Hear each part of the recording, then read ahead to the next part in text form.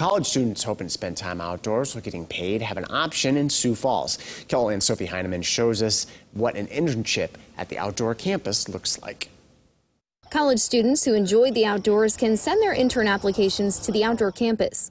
The facility offers internships year-round and interns back year after year. We fish, we kayak, we do bow and arrows, BB guns. I think that my favorite thing that we do out here is probably the nature hikes that we do. Katie Johnson has been interning for 3 years.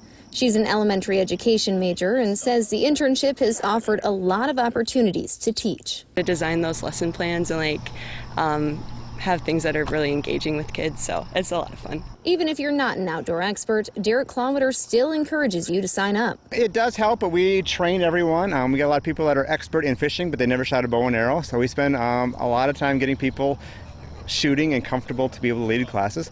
And for beginners, it won't take long to learn. You could even catch a fish on day one. Joe Salvati has been interning for 2 years with hopes of becoming a conservation officer after graduating from SDSU.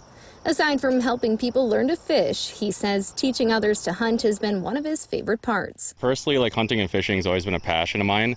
So me being an intern here all year, getting to do the mentored turkey and deer hunts has been a really enjoyable part for me. Get paid to be fishing, be shooting bow and arrows, floating down the Big Sioux River in a kayak, teaching people how to do that. In Sioux Falls, Sophie Heineman, KELOLAND News.